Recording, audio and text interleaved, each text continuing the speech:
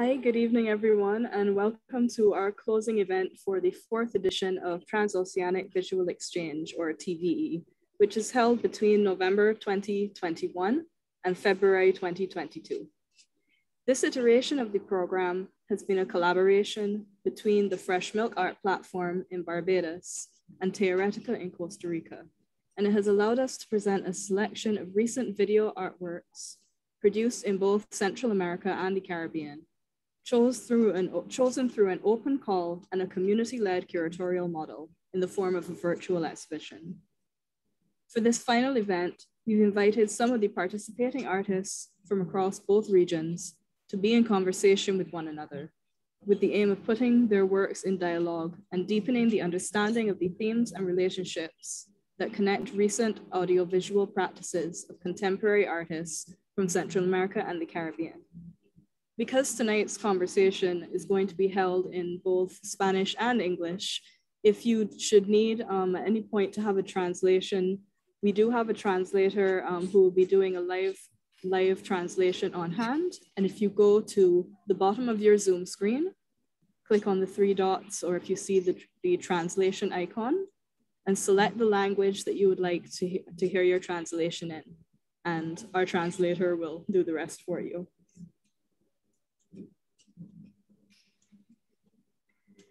I'm going to hand over now to Paula from Theoretica, Fresh Milk's partner organization, and she's going to introduce the participants for tonight's conversation. Thank you. Gracias, Catherine. El conversatorio de hoy va a ser moderado por nuestro invitado Russell Watson de Barbados. Tonight's conservatorium will be moderated by Russell Watson from Barbados, who works as a professional in media and in transdisciplinary artist. Also, Russell was a part for the curatorial community practices that took place in the... Y a partir de las cuales se estableció el marco curatorial para este TV4. Los artistas que son parte de la exhibición y que están presentes en esta conversación hoy are here with us today are Kayla Archer from Barbados, Marilyn Boror from Guatemala, Natalia de Puerto Rico, Milko Delgado de Panamá, David Gumbs de Martinique, San Martín y Patricia Villalobos de Nicaragua.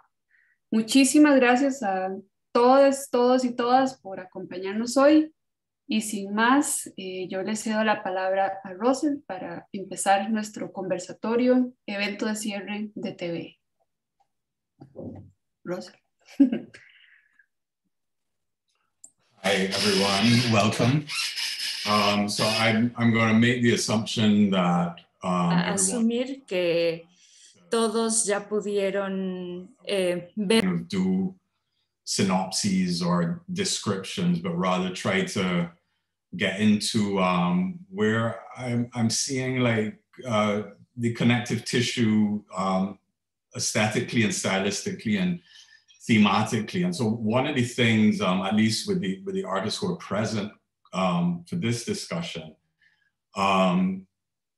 is, you know, there's a fine line between this kind of work and documentary. You know, documentary has this wide spectrum of approaches, you know, from the kind of very expository to the very personal and poetic. But it is a more kind of conventional cinematic genre.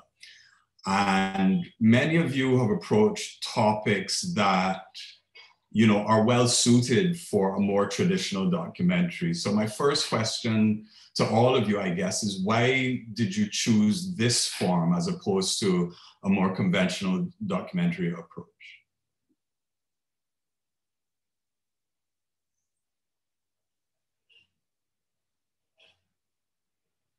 Anyone can go.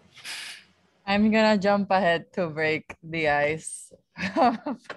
Hi, everybody, all of the virtual audience and companions and colleagues. And nice meeting you, Russell, because I have never met you, but I'm meeting you virtually. For me, I think in the work that I did, I was working very intimately with my mother.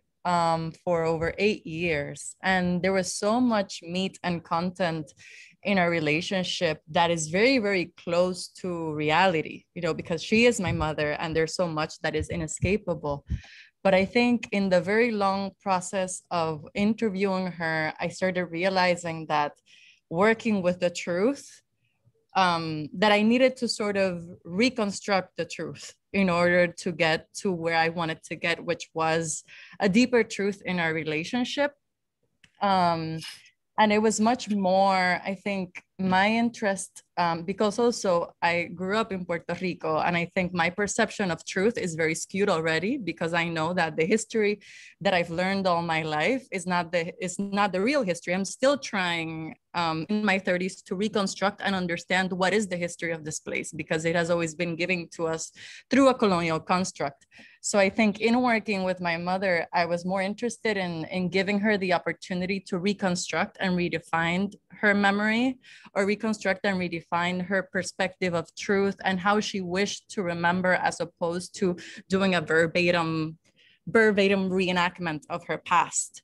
And I think even, you know, in most recent times when both of us have reflected in the piece, we have also understood that because film is a permanent form, quote unquote, which I don't think is true, we're facing even our past selves, which are fictional to our present in a way, because the first thing that my mom says every time she watches the film is, I am not that person anymore.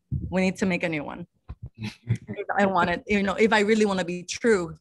So it really comes to a point where I feel that my interest is not truth as much as it is that there's a multiplicity of versions of truths, and they're all equally valid, even though I don't agree with them.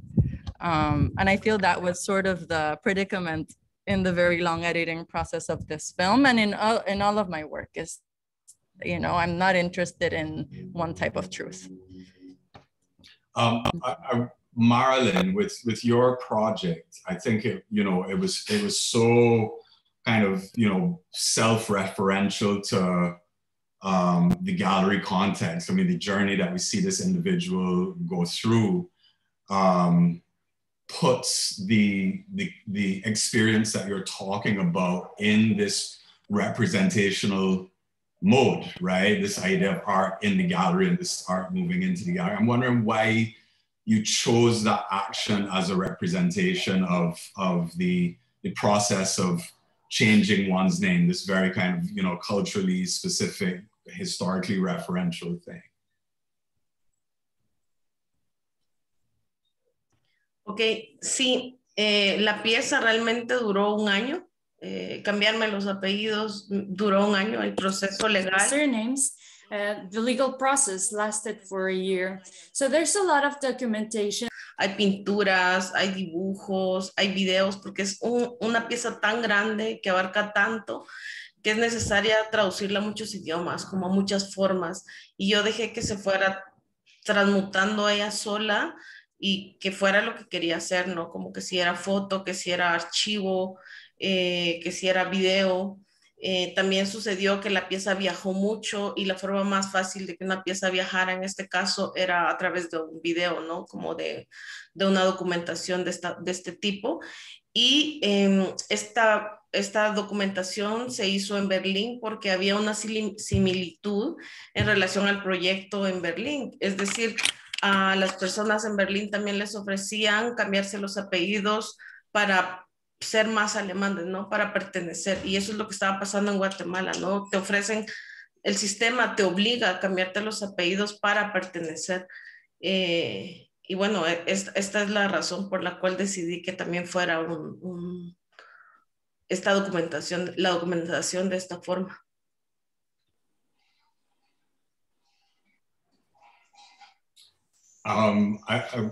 So I would direct the same question to Milko. Am I pronouncing that correctly? Yeah, so I was, you know, I watched your piece in that first moment where it's almost 3 minutes of this static shot of you walking towards the camera. And I'm always, I'm always fascinated when filmmakers make choices like that, because, you really kind of challenge the audience's attention to stick with the story. And I think because the history that you're trying to address with the piece is one, that is very full and potent, to take the opening of that story and make it durational in a way, not expository, not full of, kind of set up information to give us a sense of where we are in the context and so on. I'm curious about how you come to that comfort level with that kind of vagueness of information, because it felt a lot more visceral and sensorial. That was the thing you were getting at. It wasn't really about, telling us this kind of chronological social history.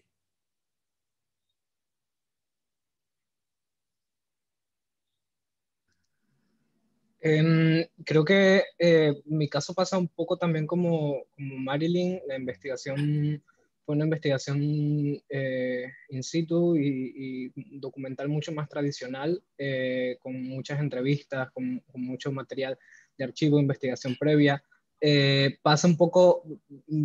Pasa que yo soy de este lugar donde grabé, que es donde pasó toda esta problemática en torno y sigue pasando, no existen todavía problemas que son vestigios de este extractivismo bananero. Y el video performance o estas tres acciones son un poco una síntesis personal de toda la información que recopilé, ¿no? Porque hay cosas muy particulares que a mí me vinculan a esta situación y que fue lo que detonó un poco la investigación. Por un lado, mi familia viéndose afectada también y yo como resultado de este proceso, y por otro lado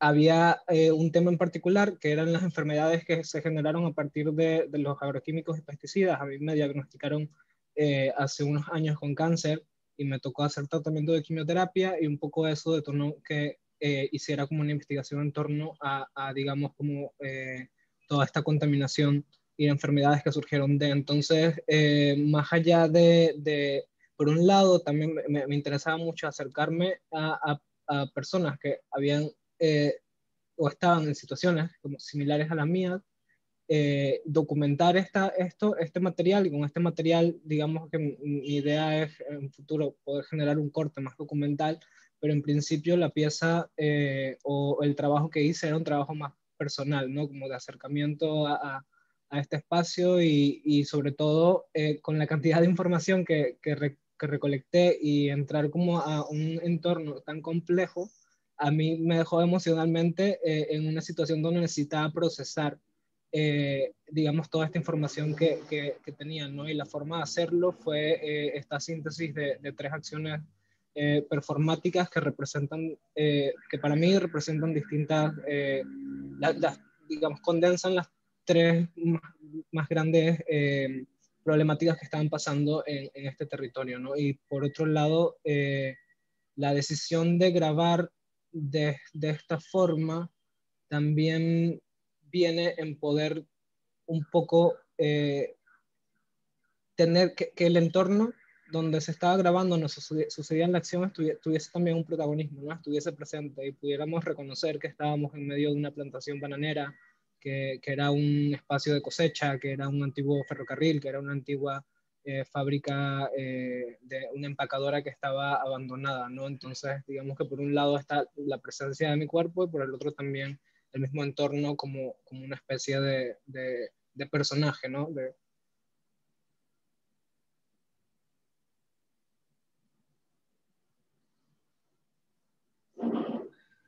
So this approach, this idea that, dealing with, these kind of large, complex social histories requires a more kind of didactic approach is also upended in your work, Patricia, where I think, this little sliver of visible information that we get in your piece, this line that is moving across, and as the images are changing, is that we never really get a full sense of any of the images. And there seems to be this, you know, deliberate attempt to reduce the audience's access to the fullness of the picture. Am I correct in how I'm looking at this? So I'm just wondering why, you know, once again, I'm trying to poke at this issue of why not the formal documentary, especially when you're dealing with these large social history projects. I mean, in my case, I think that not unlike some of the ways that people have talked about truth, perhaps, or the reality of something, or what you're seeing in person, and that somehow that truth, even when it gets out, it's not believable or it's not enough, I guess. And there's something about, I guess, the collapse also of media, perhaps, or there's maybe an embedded critique, or I was trying to think about it as an embedded critique of media, in a sense that no matter how palpable or how real or how explicit the imagery is, or what we're hearing, if it's a video, it's just not enough. We're not able to see it, we're not able to hear it, we're not able to connect. And I think for me, working the piece that way, and it's also made up of stills, they're actual photographs that have been made into a video. So that's also, you know, a component, I think. You're not able to, maybe there's a scanning that's going on in the image. And for me, the blurriness, the abstractness of that, the inability of us to be able to connect with that larger issue, and in particular to the events that occurred in Nicaragua in May and in April of 2018, and that in many ways have continued to exist. Whatever you may think about what's happening in Nicaragua, you know, the violence of that has marked all of us. I mean, it's really been quite bloody. Many people lost their lives. Many people are in exile. And so I guess my frustration, not only with the way that the information gets out, but also about even myself, I fall into the trope, you know, and I think that, I guess it's something that I'm wrestling with, both when I'm in Nicaragua, but also when I'm outside as being part of the diaspora. This is interesting, you know, the idea of media or the value or the purpose of media as being purely about its kind of information transfer capacity. Is something that I think this particular form constantly rejects, you know. It is very comfortable being almost obtusely poetic. And so that brings me to your work, David. You know, and your work kind of, at least the work for this collection here, exists a little differently in the sense that it was commissioned for a specific acknowledgement of a historical event, right, by a government, right? And so I think, you know, as opposed to the other folks whose motivations may have come from a more personal place, am I correct in assuming that the way in which you approached this was with a more clear intention to satisfy these kind of, well, maybe it is the right term, propagandistic kind of information needs of Ministry of Culture or whatever? Hey, good evening. So the process in this work, the composer, Manuel Cierre, so happens to be like also the director of the National Theatre of Martinique. So the commission wasn't from like the government, but I experimented some works personally on his music before, because it just like took me in the guts and just carried me in spaces where I wasn't expecting. So during the year, I sent him randomly some visual experimentations, but it was more like generative, just exploring possibilities that this type of music could have triggered. And it so happens that he contacted me afterwards for this resistance team that's part of the 22nd of May in Martinique, which is the date of the liberation of the slaves. So the work that he did, the musical composition that he did in that album, talks about the march to freedom, la marche à la liberté of this population, of the French diaspora population.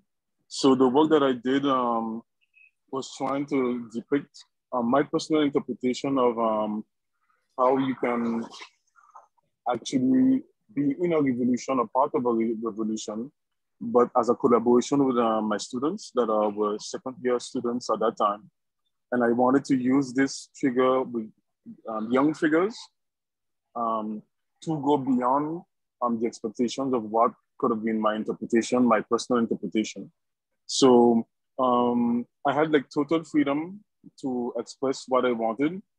And at no point I felt like obligated to stay in a certain frame, because when you read Manuel César's poetry, he's quite revolutionary in his way of approaching things.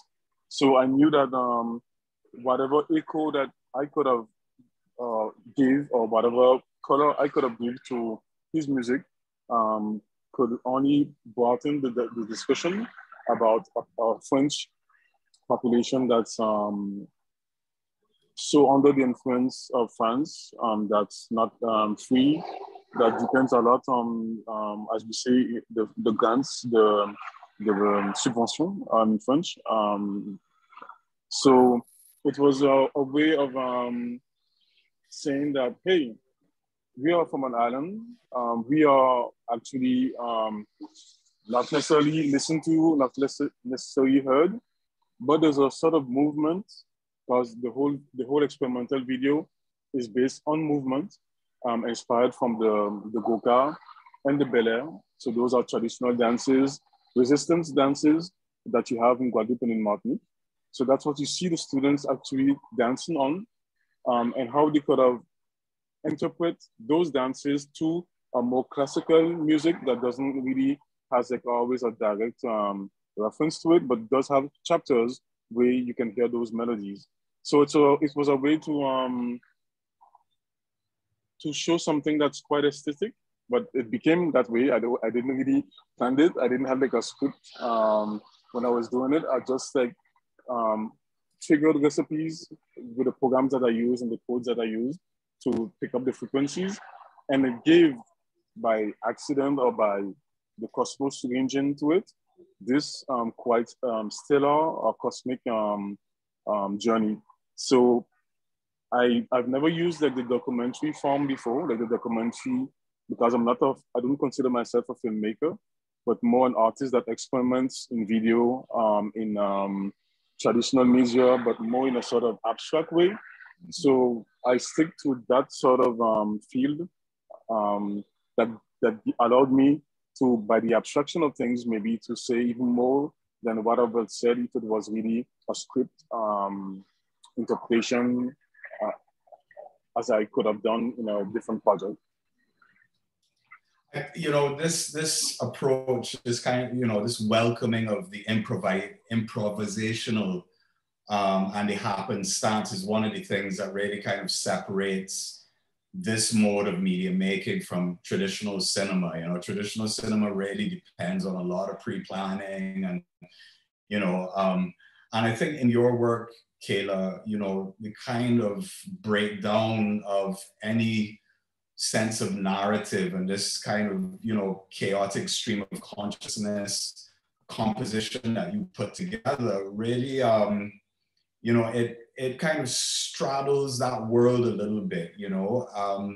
And so, you know, if David does not consider himself a filmmaker in that sense. Do you consider yourself a filmmaker? Well, this was actually the first film I've ever shared. And I guess it's something that I would like to aspire to. I don't know if I would claim that at the moment. But for me, it was somewhat of like a collage. I've done collages before, and my primary mode of I guess expression, both personally and I guess what I share, is writing. And then this short film came as a result of just being unable to find words in either Spanish or English to really exercise what I was feeling. For me, I think quite a few of the responses of the other participants kind of resonate with my own experience and my own motives for creating this. I actually didn't have any intention to share it at all. It really was an exercise of maintaining sanity, particularly during the period in which Barbados was under the volcanic ash. And that just put me in a situation of isolation within the existing pandemic isolation, within the existing overall environmental and social anxiety, that I had to make something. And then it was later on in May that I saw the call for submissions, and I thought, you know, I've been craving this connection. I've been craving a conversation. I've been craving, you know, sharing this kind of expression for a long time. So I threw it in there, and I actually have regrets about the fact that when I submitted it, I added in the subtitles. So I added in my stream of conscience.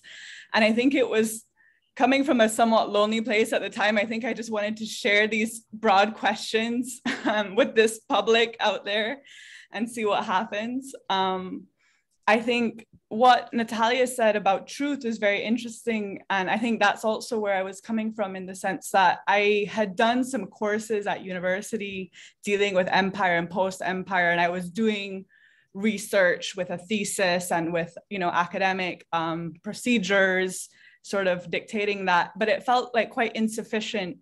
And when I moved back home, I got really into Kamau Brathwaite and his work on the history of the voice, and, you know, what he poses as the problem of us being taught and brought up under a certain educational system that prioritizes a certain way of thought, a certain way of expression, that, you know, certain rhythms, the pentameter, that just don't fit with the reality here. And so this chaos was just kind of me grasping for something that felt actually reflective of a feeling I was feeling, and something that I wanted to share because I felt like it is relevant in the moment. I see other people sort of grappling with the same, you know, other brilliant artists in the regions grappling with similar, you know, themes, and we're sort of obliged to deal with these in the region at the moment. I feel like I might have used my words in the subtitle as a crutch. Like, I sometimes think maybe I should have just left it visually, and that might have made it a bit more, you know, open to other possibilities of experience.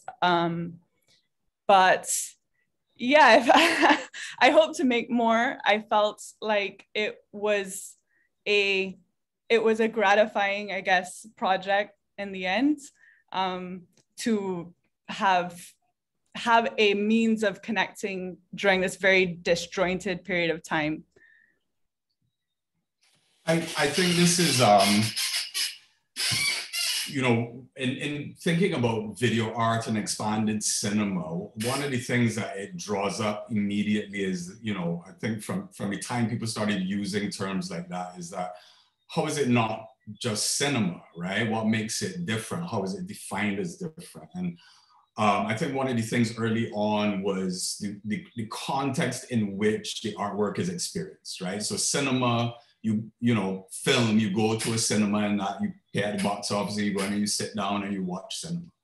But expanded media and video art and experimental cinema would happen either in the gallery or in a context that was more associated with the visual arts rather than cinema. So I'm posing this question to everyone. Do you consider yourself filmmakers, do you think about that and a kind of necessity of adhering to the language of cinema, or do you have a different way of approaching your work with this tool? I like to consider the video works as sometimes it comes as a necessity to introduce movements, just like the abstraction of a wave or a signal, and see where that signal takes you. Like, and then what I like with this possibility that the digital tool offers you is the randomness, the interactivity, and those are components that when you talk about augmented cinema, that's the direction eventually someday. If I consider making like a film in a traditional sense of making like a scenario from one point to the other, is allowing the viewer to choose what outcome they would actually like, what direction, and how many iterations there could be of those possibilities. So that's the aspect that I'm mostly interested in eventually in the future. Yeah.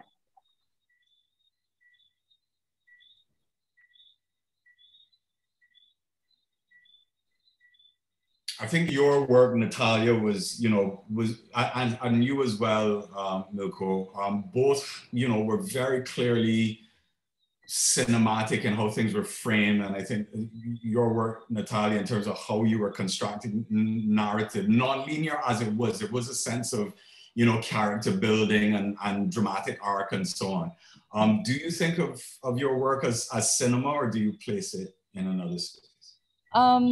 I mean, for me, I do consider myself a filmmaker, but it's a fascinating, I feel that I am always in between places, because I actually was an actor and I was a theater director before I am a filmmaker. But for some reason, I've ended up making more films than I do direct plays. So in a way, in the theater world, I feel like a filmmaker that's making theater, and in the film world, I feel like I'm a theater maker making films. And I say that because I do have a sensibility to the form of cinema, and I feel it comes from an intuitive notion of just watching too many films in my life. But I always feel that I think my intuition or my interest is to deconstruct the way that I approach cinema. I was a dancer. So for me, the fact that I am carrying the camera means a lot.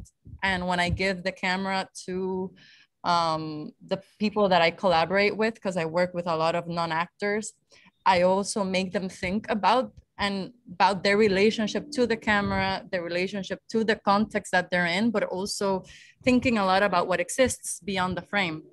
So I think what you saw for this was a 3-channel mock-up of an actual installation film. And all of my films to this date are not single-channel films, they're multi-channel films, even though they do follow a narrative dramaturgical structure.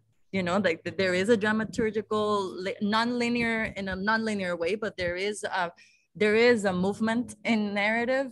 But I think going back to this idea of, yes, it's the film, but there's a notion of how do I challenge the permanence of a film in the live space. So it's really, you saw the 3-channel mock-up, and I think you get the narrative and you get the gist of what was going on, but the experience of watching it live is a very different experience, because you're sort of faced with, with the fact that the 3 images are not next to each other. You're inside the film, like the film is around you, and you have to make choices. And then in the way that it is mounted, the spectator has to edit the film live. Because even though there's a connective tissue, which I think is the sound or the oral element, you choose the story that you're looking at in the live space. So, I mean, that answers your question. Like, I think it is film, but I feel that in my own interest, I try to just bring it closer to an experience that can be repeated. If not, or that is my my aspiration in the work that I do. Milko, how about you? Do you consider yourself a filmmaker, or do you categorize yourself and your work in another way? I think we lost the connection with Andrew. So Modera. maybe because I can hear. Can another Spanish speaker maybe translate for him? I think lo que estaba diciendo Rosa en Milko es si tú te consideras. It's for. I understand. Yeah. Okay. Oh, to translate. I can For translate him, yeah. for him. That's helpful. Okay. Yo sí estudié, me formé como cineasta, pero no creo que tener herramientas audiovisuales es una de las herramientas más que se suma como al repertorio de herramientas que he tratado como de ganar en mi vida para poder como construir o hacer trabajo creativo, ¿no? O involucrarlas en mi práctica cultural. No tengo, digamos, en la mayoría de mis obras hay trabajo audiovisual, pero vinculado, complementario a otras prácticas como el performance o incluso pintura. Actualmente estoy investigando sobre temas relacionados al movimiento del cuerpo y seguramente también van a involucrar un tipo de documentación o presentación a través del audiovisual, ¿no? Pero digamos que es más como una herramienta que utilizo dentro de mi práctica, que no necesariamente me hacen un cineasta, sobre todo por lo que dice anteriormente de dónde se exhiben mis trabajos o qué busco con mis trabajos, ¿no? Si quieres traduce eso y después... I typed it. So what Milko said was that he formed himself as a filmmaker, but it was one of the tools that he attained in his life in order to involve it in his cultural practice, because most of his work, even though most of his work is audiovisual, it is complementary to other practices like painting, performance, and recently other topics that are more related to movement. And because of these explorations will probably require or involve some audiovisual tactics or audiovisual documentation. But once again, it is something that is part of his larger practice because of the spaces that his work is presented. Que dijiste que tu trabajo más bien se presenta como en galerías, ¿no? En espacios quizá no cinemáticos. Sí, un poco. Y por otro lado también, cuando pienso en herramientas audiovisuales, no pienso puramente en un trabajo cinematográfico, por ejemplo, sino, no sé, actualmente pienso en todas las posibilidades que, por ejemplo, te da la documentación a través de dispositivos móviles o plataformas de exhibición vinculadas a tecnologías, a redes sociales o otro tipo de tecnología, ¿no? Que también pueden funcionar como salas de exhibición. Y que un poco, digamos, como una investigación más actual, estoy viendo como de qué forma adapto un contenido performático a una plataforma, digamos, como las redes sociales, ¿no? O OnlyFans, o este tipo de plataformas que al final termina siendo contenido audiovisual, pero no necesariamente es cine. Es más, digamos que sí trabajo audiovisual, no necesariamente como cine como lo concebimos, ¿no? Should I translate? Yes, please. Okay. What he says is that when Milko thinks about audiovisual practice, he not only thinks of the cinematic practice, but also most recently about mobile devices and social media and other modes of documentation that can also be presented in galleries and exhibition halls. Most recently, he's been thinking about how to adapt performance to other modes like social media, OnlyFans, and other modes of documentation that perhaps are mobile, as opposed to cinematic forms. Sí, y por último, para terminar, pero también sé que tengo una estética muy particular en mi obra audiovisual por mi formación como cineasta, entonces en todo mi trabajo hay una constante que es el uso de planos fijos en primeros planos o planos fijos en digamos como planos muy abiertos, planos generales que usualmente muestran mucho el entorno, ¿no? Pero siempre son como planos fijos, que permiten como desarrollar una acción constante en el tiempo sin ningún tipo de corte. And then lastly, he did say that he thinks that he has a particular aesthetic because of his formation in film, that there is like an intuitive disposition for like still shots and like long still shots as an opening shot, but that he sees that it comes from his formation in film, even though, as I said earlier, you know, he's interested in other modes. One of the issues that I wanted to touch on as well, and you spoke quite beautifully to it, Natalia, is this idea of the body in this type of work. Not only the body that is being presented on the screen, but because I think this form does, you know, allow for a sense of reflexivity with the maker, that the presence of the person behind the camera is something that I think when we look at this kind of work, we're always thinking about. And so I'll start with you, Marilyn. I'm assuming it is your voice that we're hearing in the narration, correct? No. It's not. Oh, interesting. No, okay, were you behind the camera? Yeah, al contrario, yo no tengo ninguna formación en el cine. Absolutely no formation in the cinema, so... Esto que te embarazas y los tienes y los concibes y cuando nacen como ellos prefieran, ¿no? Con sus propias reglas. Entonces, si la pieza quiere nacer siendo una foto, pues la dejo ser. Y si es un video y no sé, pues busco quien me ayude, ¿no? Como que prefiero que sea de esta forma, como buscar estas herramientas, pero dejo que sean ellas mismas. Esta pieza yo mandé las instrucciones de cómo hacerla y la hicieron en Berlín, es decir, no la hice en Guatemala. Además, siento que en Guatemala, pues no sé, el cine en Centroamérica también es bastante escaso, las escuelas de cine son caras, tener los equipos también es poco accesible. Entonces, nada, estás con lo que tenés a la mano, ¿verdad? Entonces, no es mi voz, eso, está todo con instrucciones. Yo mandé un instructivo de cómo hacerlo y la receta, pues sí la escribí yo, las recetas de cómo cambiarte los apellidos y cómo quería que se leyera y pedí que fuera alguien que lo hablara en español en Berlín, ¿verdad?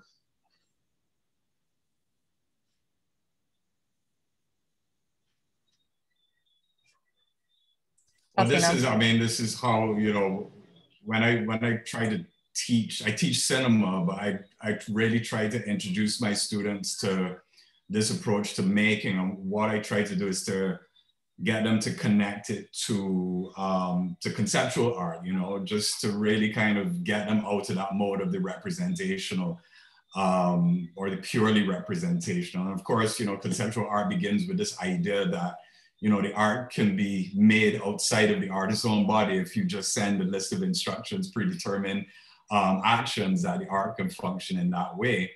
And, you know, when I look at your work, Patricia, like I watched it and I was like, oh, that's an editor's dream. It's like literally, you know, you kind of place these images in a sequence and then you run this protocol that creates this filter, and that's the film.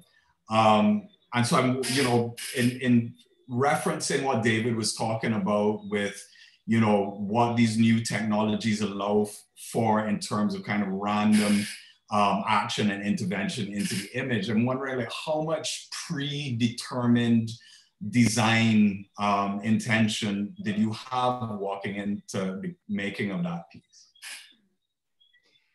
I definitely was thinking about a set of time or a set time. The works are in sequence. And I grabbed a certain take, you know, from the photographs, because I took photo and video as these events were unfolding in Nicaragua, in Managua, and in Masaya. And so there is, I tried to stay very true to that timeline. So there's very specific consecutiveness of those images. And I chose to stick with the photographs instead of the video. The sound and the eventual video ideally would be in a room that would have the surround sound, and the sound itself is quite abstract as well. You hear, but you can't quite make what they're saying. So it's equally as abstract as some of the images that you're not able to access, or parts of the images that you're not able to access, and you're only accessing that little sliver that is moving forwards and backwards and then forwards and backwards. And so there is and it's all taken by me. So it's from my perspective, as I'm walking through marchas, or what is that word in English? Marches, I guess, protest marches, skirmishes between the police and and protesters. That you're the shooter.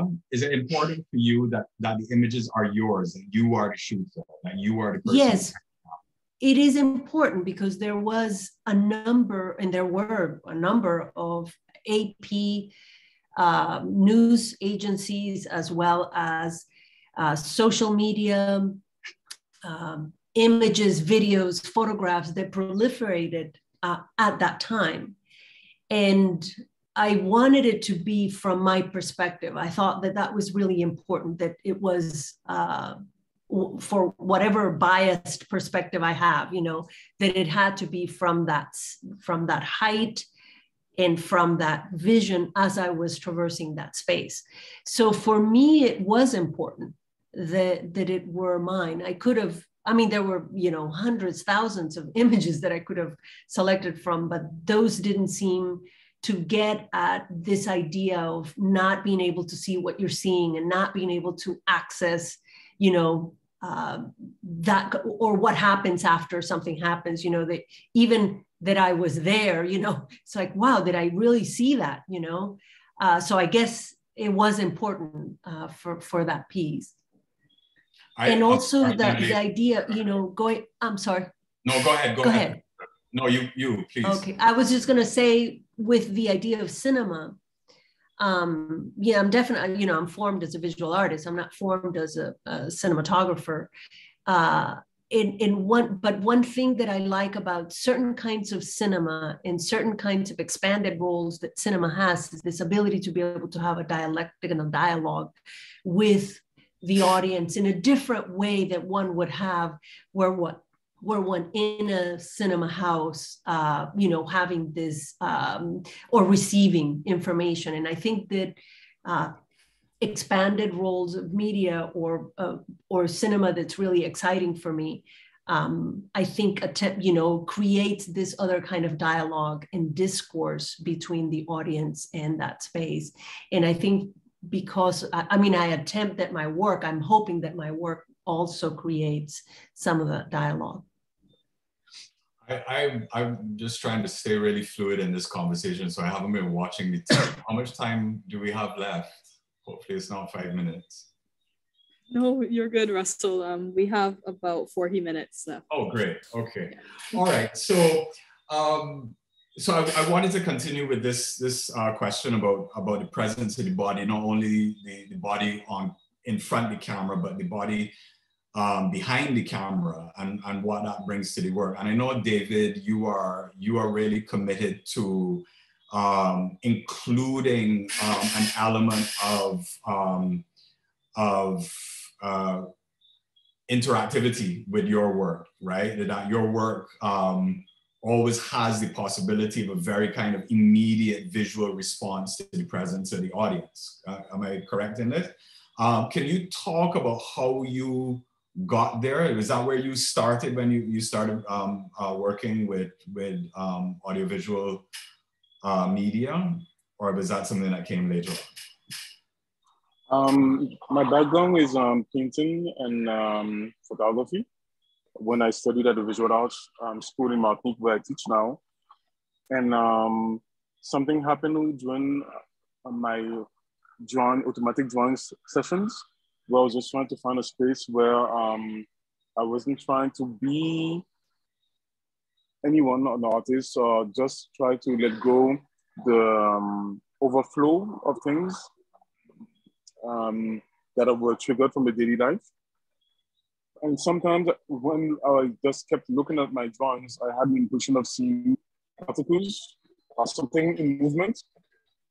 So at first I gave the interpretation of those particles being a reference to microbiology that are microorganisms that we have in the body. So it gave me a link to the macrocosm and the microcosm in the sense of how I interpret those automatic drawings. And I just kept on feeling this this attraction to movement, to randomness. And there's where I started to experiment about, where I really tried to see how actually I could have those drawings become something that are living or that are responding to some sort of mathematical theory or something.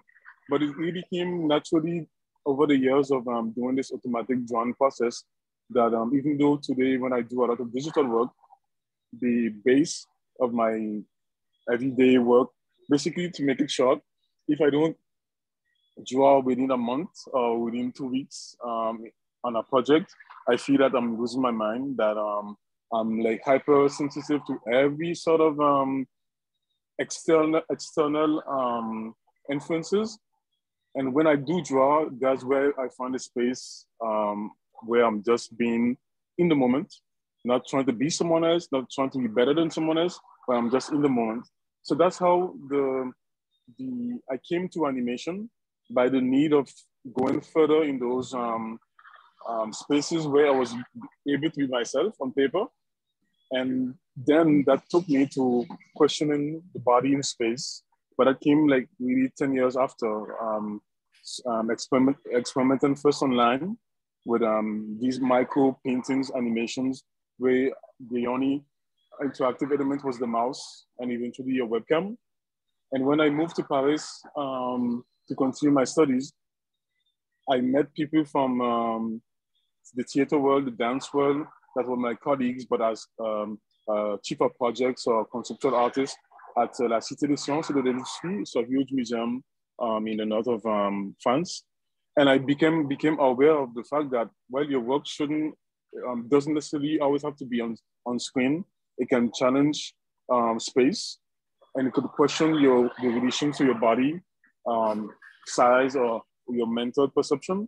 And that's how I got into questioning the immediate response to an interface or to sound, the sound that your body makes, or the sound that you make in space, and how that can have an interaction with the patterns that I use, the natural patterns usually that I use from nature. So it came really, I had the impression that something was pulling me towards it, but it took me a long time to develop the skills because I'm self-taught on that. So it took me a long time to like build the skills to try to find a compromise between what I perceive, what my gut is trying to show me, and what I can actually do or perform as artistically and also technically. So that's how the process came to be around the body. But when I work with dancers and choreographers, or even when I just like observe the natural public as they enter the space, I'm always surprised by, for me, the work works better when technology disappears and people only drawn by, maybe it could be only the sound, but that gives them this sort of surround space, surround impression to talk about what Patricia said just now. So for me, the sound is very important in the relations that the visual work has and the impact that it has on the body. And I always try to work around that, even though creating some strange noises that my colleagues around here would be like, that's strange. Wait, what's that? It has no reference in what we basically know. But it feels right for me. So I keep pushing that, although I feel odd sometimes, but that's, yeah. And Kayla, you know, you talked about the fact that you kind of regret a little bit, including, you know, the subtitles on your images, but you're really a writer by your training and practice, correct? So, I always assume that writers, you know, they have this kind of funny thing where they can really hide, but they really can't. You know what I mean? You can really see who they are if you really read them, you know.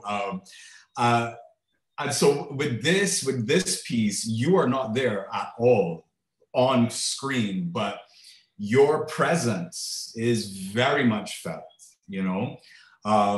And so I'm wondering about that moment, you know, where you decided, okay, well, let me put in words. Was it that you felt you needed to be more visible in the piece and that the images weren't doing enough? Was that what was going on? Well, I think, in the very end, I'm in the cave. That's my legs, I guess. But that was just, you know, convenient, you know, to put in there in terms of how I wanted it to end. But I think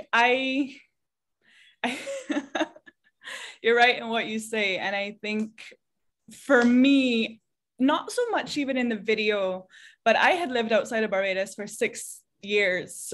So most of my upbringing. And I moved back in the summer. So I had been living here now, you know, only a few months, 7 months maybe. And I think I was just trying to find a place to be in dialogue with people here and also in the region. You know, I think I had lived a bit in South America. I had visited family in Central America, and I was very eager and just bursting to also create more dialogue between Barbados and the region, you know, our neighborhood. And I think, you know, there's a lot of, I think, rifts and mistrust in the island that make it difficult to speak candidly. And I didn't know where to find these places physically, you know, like we don't have a cinema house, or we don't really have galleries that I felt like you can casually walk into and start speaking to people you don't know so well about, you know, vague or abstract or, you know, such things. So I think I just, like I said, felt somewhat, you know, physically alone in that moment and alone in these thoughts. And I was a bit fatigued by social media. Like at first I was using Instagram a lot to try and get, you know, feel in dialogue on things that were agitating me. So I think when I saw the call for submissions, I felt like, you know, maybe this is something that could generate a space for myself that would be inviting to others in the island and in the region. For lack of the physical space that I was aware of, you know, it could be out there and I just don't know what I don't know. But that was sort of, I guess, like a trying to put out a censor in a way, you know. It was a lot of what I had written in was just questions that I don't even think, you know, have one answer or a answer. You know, it's something that I think I wanted to just hear reverberations coming back. Yeah, kind of the lack of having a physical community around me in that moment. So, well, let's get into a kind of a little bit more meta discussion about media, and specifically our current media predicament. I think, you know, one of the things that encouraged this form to evolve was the motivation of activism, right? That mainstream media in the 50s and the 60s just didn't have enough representation. And so artists who were working in the activist world and saw this as an opportunity to have broadcast capacity for their statements and messages. And what video did is that it allowed for that to be in the hands of an individual. So all of a sudden, cinema that required this incredible industrial structure and all of these people to make it, all of a sudden could be made by a singular person and express this very unilateral singular perspective. And now that is in the pockets of every 12-year-old, that power. And so I'm wondering how, well, first of all, how you guys individually see this moment in relation to media art, right? We are now kind of hyper saturated with media image now. And so how does art separate itself from the fray of that? That's the first question. And then specifically in where you are currently, where you live. I know this was a question that came up in the roundtable discussions, and Marilyn spoke to it a little bit about access to production tools. So the first question is about how you personally see our current media environment in relation to your work as a media artist. And second, what is the situation with media capacity, not just for artists, but for citizens in where you are right now?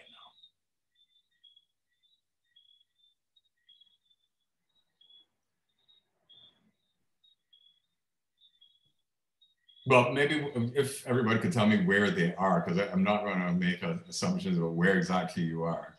Yeah, I'll jump. I'm in Puerto Rico. Okay, interesting. I mean, for the first question about engaging with media, a fellow filmmaker and collaborator and I have a joke about how it's gonna be how in Spanish it's this phrase that is "nos están comiendo los dulce," which is that they're eating our candy. It's like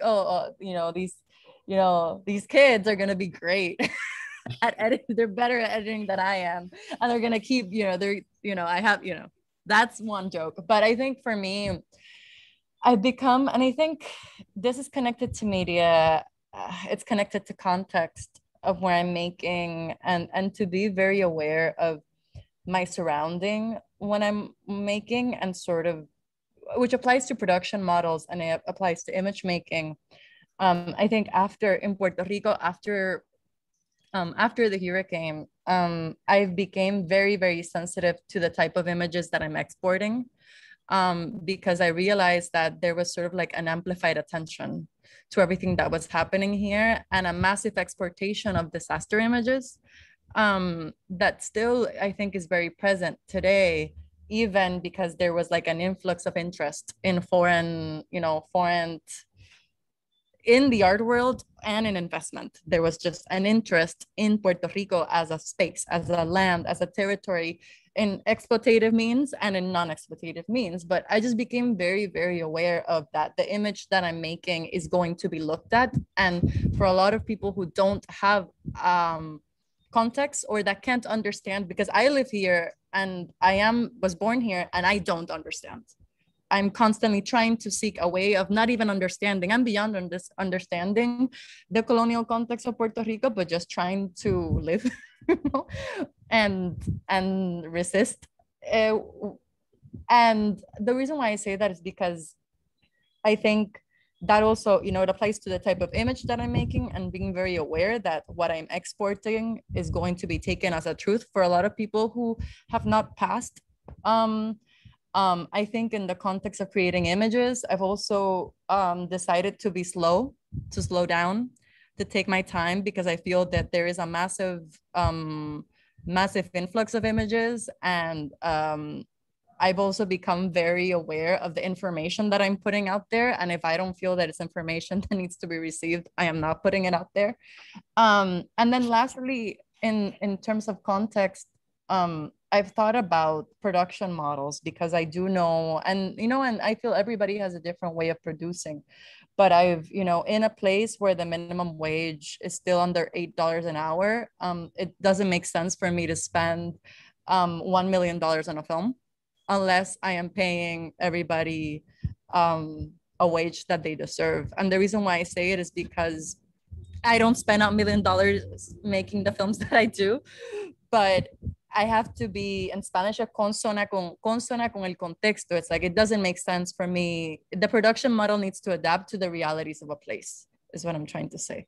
So the way that I work with non-actors, I work with collaborators that in a way are also artists, and we're thinking collectively. And I like to think of filmmaking as a collective rehearsal in understanding a way of existing.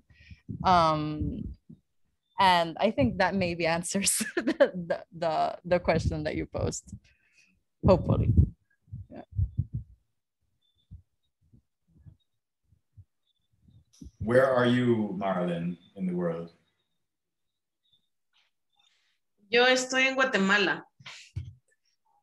Bueno, quizás para hablar un poco de Guatemala, Centroamérica, o sea, creo Guatemala and Central America, I think the context is países invadidos, colonizados, ¿verdad? Con esta historia y con esta carga súper fuerte que hasta hoy, nada, la pieza que estoy presentando también es muestra de esto, de cómo nos siguen desapareciendo. Por eso era necesario que mi presencia no estuviera en el video, digamos, para mí, porque es como estoy pero no estoy. Y con relación a nada, la conciencia que debemos de tener y de ser consecuentes con nuestros discursos, lo que decía Natalia, ¿no? Lo de ser respetuosos y consecuentes con nuestros contextos, porque se va a tomar como una verdad, ¿verdad? Y porque sí es importante tener todo tipo de información, porque la información que se genera en nuestros países es información que está vendida, comprada. La información de los medios, pues ya saben, ¿no? Se escucha lo que a ciertos grupos les conviene. Y creo que por eso la voz de los artistas es muy, muy importante, y también por eso es importante que los artistas tengan esta responsabilidad, ¿no? Responsabilidad con el contexto, sobre todo en nuestros países, que a mí me pasaba que el año pasado, tenía amigos en Honduras, en Nicaragua, y no sabía, como que habían tormentas, gente viviendo en los techos, y los medios no comunicaban nada, y no se sabía nada. En Nicaragua no había coronavirus, el presidente no habían reglas, y todo esto, y parecía un chiste, pero era real. Entonces los medios no están cumpliendo, dando la información que necesitamos, y bueno, no sé, también es muy peligroso que todo el mundo pueda tener acceso a las redes, a la comunicación, porque es bien fácil de utilizarla y mal usarla, ¿no? Otra cosa que a mí me impactó muchísimo fue que cuando he viajado por las exposiciones y cuando fui a mostrar esta pieza a Berlín, era que nada, había miles de personas haciendo sonido con equipos súper profesionales, gente haciendo cine, video con equipos que yo decía, wow, o sea, en Guatemala jamás esto vamos a tenerlo. Eso, ni siquiera tenemos cines de autor, por ejemplo, no tenemos, no sé, como que esta misma que se sea tan inaccesible hace que uno tenga esta necesidad de buscar en otras herramientas cómo solucionar estos vacíos quizás en Centroamérica, así como hablando a grandes rasgos, ¿verdad? No sé qué dirá Patricia y los demás centroamericanos sobre esto, sobre nuestro contexto. Bueno, yo te diría de que realmente pues coincido mucho, y creo que, por ejemplo, durante la insurrección, ¿verdad? En Nicaragua, ¿verdad? En Masaya, Managua,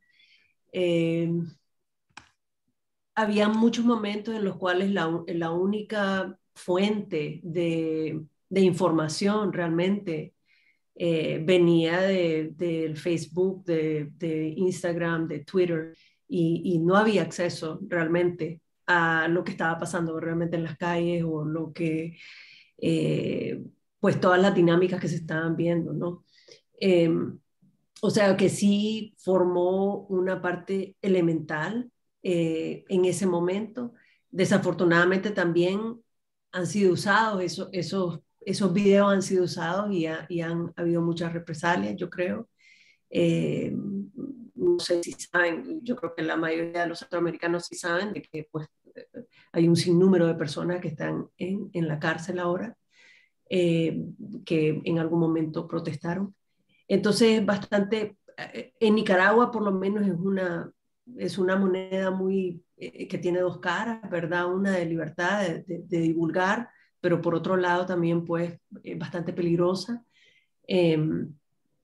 Creo que sí, como en muchos países, incluyendo a donde vivo, que es en Estados Unidos, que también en el 2019, 2020, sí, bueno, 2019 también, todas las protestas de Black Lives Matter, también solamente se enseñaba una cara de lo que estaba pasando y tampoco se podían ver, ¿verdad? en los medios, ¿verdad? Lo que estaba ocurriendo en las calles. O sea que no es solamente algo que está pasando en ciertos países, sino que pasa a nivel, o por lo menos yo estaba expuesta a estas dos caras, ¿verdad? Y siendo parte de la diáspora, veía las cosas que estaban pasando aquí, iba a Nicaragua, veía las cosas que estaban pasando allá y era como un momento bastante turbulento. Y ahorita, pues, silencio en Nicaragua, o sea.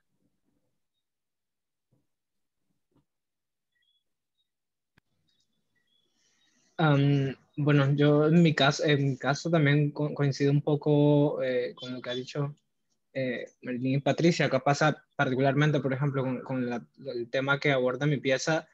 A mí algo que me llamó mucho la atención en todo el proceso de investigación es que no había una documentación en el arte sobre esta temática, ¿no? Y en el resto de Centroamérica sí, en Costa Rica, en Nicaragua y en Guatemala y Honduras, como que ya se había hecho un trabajo artístico en torno a toda la temática del extractivismo de las bananeras, pero en Panamá no, y a mí eso me llamó mucho la atención. Entonces de ahí también venía necesidad de generar como un registro de esto a través del arte que digamos que sí existía en Panamá, pero desde la iconografía de la banana, no necesariamente hablando sobre el extractivismo, sino más como utilizando la banana como una especie de iconografía, ¿no? De la cultura popular y demás. Entonces, a mí, bueno, eso fue una de las principales razones por la cual también decidí hacer la pieza y a partir de la pieza, pues, tratar de generar una serie de conversación en torno a también me parecía importante. Aquí en Panamá pasa que el arte, aquí solo, bueno, igual pasa mucho en Centroamérica, hay solo una ciudad, y es la ciudad como principal, que es la más grande, y el arte se concentra usualmente en la ciudad. Entonces toda la narrativa en torno al arte va en torno a la ciudad y en torno a, digamos, a las personas que siempre han tenido acceso al arte, que son personas que están en la ciudad y que han podido ir a las escuelas y demás. Entonces, digamos que todas estas otras realidades que están fuera de la ciudad usualmente tampoco se han abordado en el arte porque no hay artistas que son de estos espacios, ¿no? Porque no hay acceso o por lo que sea. En mi caso es porque yo soy del lugar, decidí que tenía que hacer algo sobre esto porque pues, es parte de mi historia, pero usualmente digamos que el arte de Panamá se concentra sobre temáticas de la ciudad y sí, eso pasa por un lado. También es muy similar con el tema de los medios, no se cubren los conflictos que hay en el país. Eh, Ahora actualmente hay un conflicto súper grande con el tema minero, el desplazamiento de población indígena a territorio indígena. Hay como están todas estas problemáticas pasando que nadie se entera. Y pues hay esfuerzos por parte de grupos activistas, pero no hay mucho más allá de eso, ¿no? Entonces eso es un poco como el estado del país.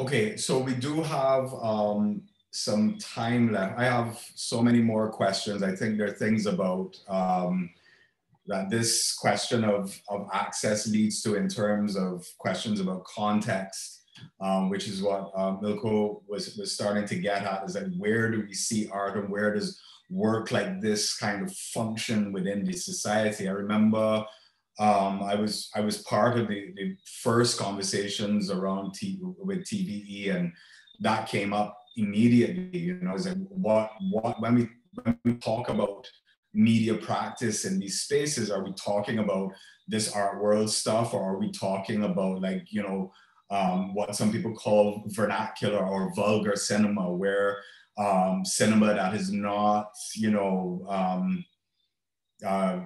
functioning in, you know, these kind of highly stylized commercial modes, but are, you know, cameras picked up in the hands of the ordinary citizen that wants to make a movie, and we get these crazy stories. And a lot of that happened at the turn of the 20th century with the proliferation of video camera and editing equipment.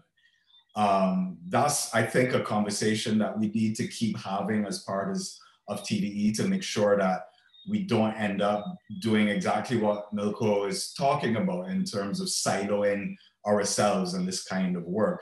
But we'll leave that for another time. What I would like to do now is to open up the conversation to other folks that are in the room and to the artists as well. If you have questions that you would like to pose to each other, or folks that are joining us, if you have questions for the artists, now is the time. I actually want to jump in, porque yo sí tenía una pregunta para Milko. Porque cuando vi tu pieza, concuerdo con, creo que algo que quizá dijo Rosel anteriormente, acerca de esta toma, de esta larga toma en la que tenemos que verte a ti caminando. Y en los primeros minutos de la pieza, bueno, incluso más adelante, me quedé pensando quién era la persona que estaba operando la cámara. Me empecé a preguntar, ¿sabe? En un punto yo me adjudiqué que estaba solo, y pensé que estaba solo, pero me daba un poco de curiosidad de quién es la persona que estaba operando, que yo creo que es una pregunta paralela a quién es la persona que estaba mirando. Nada, la tiro, porque es algo que se me quedó en la mente cuando vi la pieza. En realidad, la pieza fue una especie de encargo del Museo de Arte Contemporáneo para una exhibición que se llamó Mesotrópicos. Creo que Marilyn estaba ahí también con obras en la exhibición, y en realidad fue una excusa para hacer un viaje. En el viaje me acompañó mi mamá y mi mejor amiga, entonces fue como prácticamente una excusa para como acercarme a reconectar un poco, ¿no? Entonces quien estaba detrás de la cámara todo el tiempo era mi mejor amiga, que no tiene idea de arte, que no tiene idea de nada, que ella ya luego se burlaba de mí y era como, todo lo veía como video performance, pero creo que o sea, yo no entendía un poco que era nada de lo que estaba haciendo, ¿no? Pero sí me acompañó, digamos, en el proceso, y también en el segundo plano donde me estaba asfixiando, también fue el ejercicio de, oye, si ves que me desmayo o algo asfixiándome, corre y quítame la bolsa de la cabeza o algo, ¿no? Pero sí, fue como mi mejor amiga que me acompañó, y yo seteaba la cámara y ella le daba como rec a la cámara y grababa. Y al final ella tenía otra como concepción completamente distinta de lo que era el arte, como el viaje y todo este encuentro que no se ve en la pieza, pero hubo encuentro con un montón de gente, de personas que nos dieron información, que nos ayudaron, que nos acompañaron. Para los dos fue como muy transformador, ¿no? La comunidad en sí nos apoyó muchísimo en la elaboración de la pieza en general. Gracias.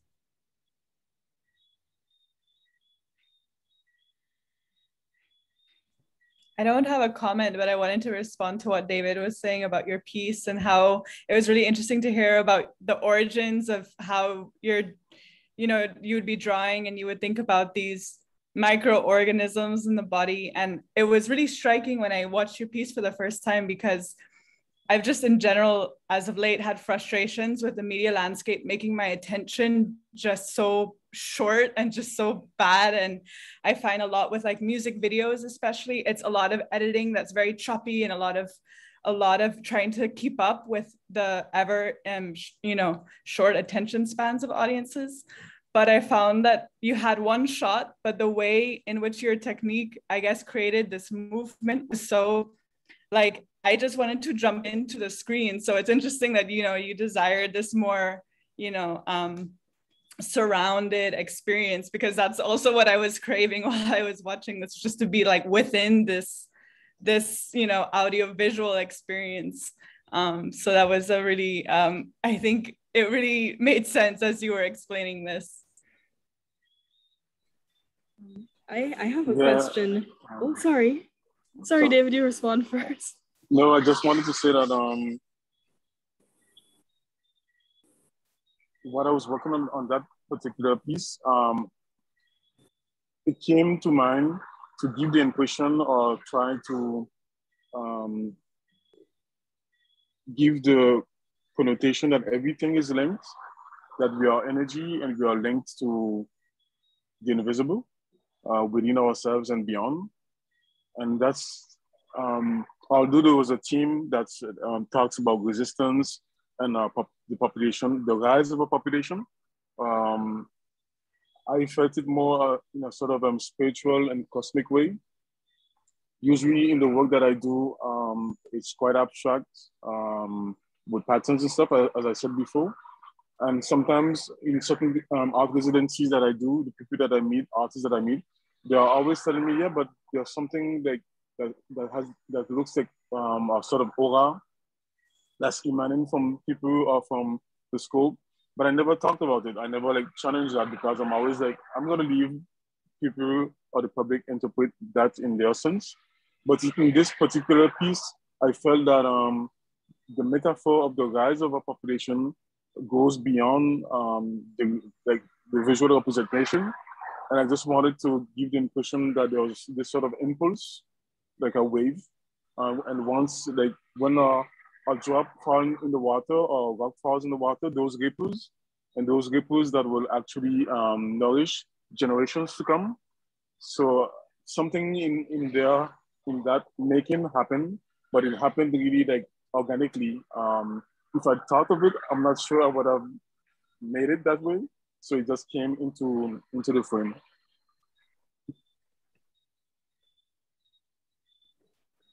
Thank you, David.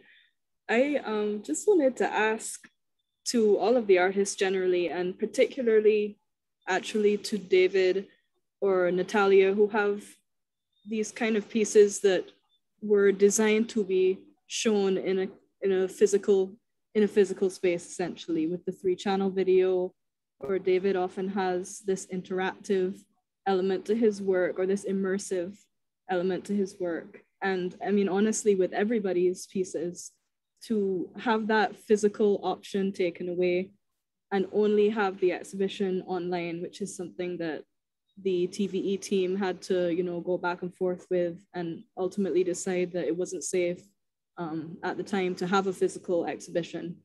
How you feel that kind of impacted the showing of your work, if you were happy or, you know, as satisfied as you could be with that kind of online format, and like the pros and cons of that that situation we found ourselves in. Yeah, for me, it's a good question, because I feel that the pandemic, or the context of the pandemic, has made me miss liveness a lot, and has made me become now a bit more adamant about the fact that I want my work to be experienced live. And that being said, I think it does present a fascinating opportunity too, because I sometimes I'm too much of a purist with my initial ideas of like, no, it needs to be experienced in this way. And I think what I've learned from this experience was that, you know, to trust that the work has been done in some way, that there is still a work that is able to be experienced, even though it's not the way that I would have liked it in my ideal world for it to be seen. It's just a different experience. And it has had the opportunity of, this piece, I've never thought of sharing it as a 3-channel piece, mainly with people who ask to watch it, but it has had an opportunity to reach people that cannot be in the physical space. Which, even though I have so much resistance to the virtual, I also feel like the virtual can be a consciousness, and it has been, and I think that's sort of like a good lesson that I've learned, is that opportunities like this allow reach and allow other people that don't have the opportunity to be in person to also see it. I agree with Natalia on that aspect of things. I think the work being online touches like a broader audience and would probably be seen by people that maybe would never go into a gallery, or we feel uncomfortable in those sort of spaces. So like that's the positive aspect of it. And then I think it's the fact of allowing people to be more at ease with their personal experience with the piece. Obviously, the equipment, the size of the screen, the size of the work, the body relationship with the work is different. But I still like the aspect that maybe a broader scope of people that maybe initially wasn't interested and could have been surprised by the content of the piece, actually. Yeah, I would echo that. I think that having the ability to disseminate the work, to be able to have a kind of broader way of contact, and have other participants that might not have been able to. I mean, I guess in an ideal world, it would be both. You'd have, this online presence, but also you'd be able to be in person, because I think for some of the works, it would be lovely to be able to be in those spaces and be able to be immersed, in that experience. I want to also ask a question about authorship to the various artists, because I think that a lot of you have, in some cases, Natalia, you talked about collaboration and collaborating with other artists and how that then reverberates in the work. Marilyn, you've given over, the instructions, and somebody else, does the production. How does that impact the work? And I think in various ways, I think, some of you have worked with family members or friends, how does that aspect affect the way that the work gets done or gets affected or produced?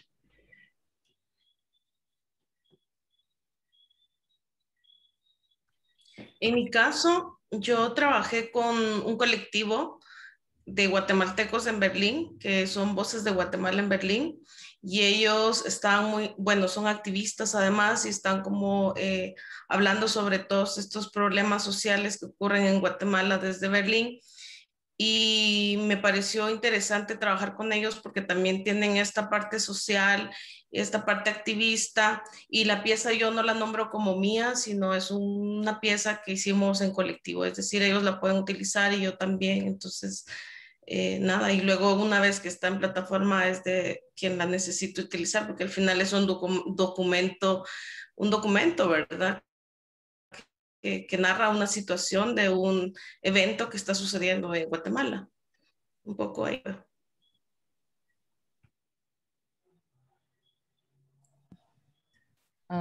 Sí, o sea, para mí yo creo que va un poco de... bueno, esta colaboración en particular fue con mi mamá, así que ya yo creo que nosotras llevamos colaborando desde antes que yo naciera. Seguiremos colaborando hasta el más allá. Pero en general me gusta pensar en la colaboración particularmente, y yo creo que para mí mi deseo de colaborar viene un poco más de la intención que yo quiero ponerle a mi trabajo, que es que si se vuelve una cámara de eco para mí misma, pues entonces no estoy teniendo diálogo. El punto es tener diálogo con otras personas, no solo en la gente que lo mira, sino la gente que lo copiensa, que lo piensa conmigo, que mira, que me acompañan al mirar. Y yo creo que es una perspectiva que viene mucho del teatro, que dirigiendo teatro, uno se da cuenta que en realidad uno simplemente, la dirección o esta idea de como el dirigir y el tener control es una falacia, que en realidad me he dado cuenta que como el trabajo es uno de mirar, es uno de observar un fenómeno y dejar que el fenómeno exista, no es como de ser parte de un fenómeno y simplemente estar lo atenta suficiente para poder darte cuenta de las cosas brillantes que ya están sucediendo. Y pues pienso mucho en eso cuando estoy trabajando con personas, que es como ya lo que está pasando es excelente, es increíble, es cuestión de cómo tú tienes la sensibilidad para darte cuenta y cómo tú acompañas, en el caso de esta pieza, cómo yo invito a gente que me acompañe a mirar, que para mí es un acto más comunal, pero que también invita a otro tipo de reflexión, otro tipo de conversación. Annalise, do you want to say your question out loud, or should I read it? Annalise placed a question in the chat. Okay, I think we've hit time. Yeah, that too. Well, I'll leave the final salutations to the TVE team, but just for my one part, it was really a pleasure to meet all of you.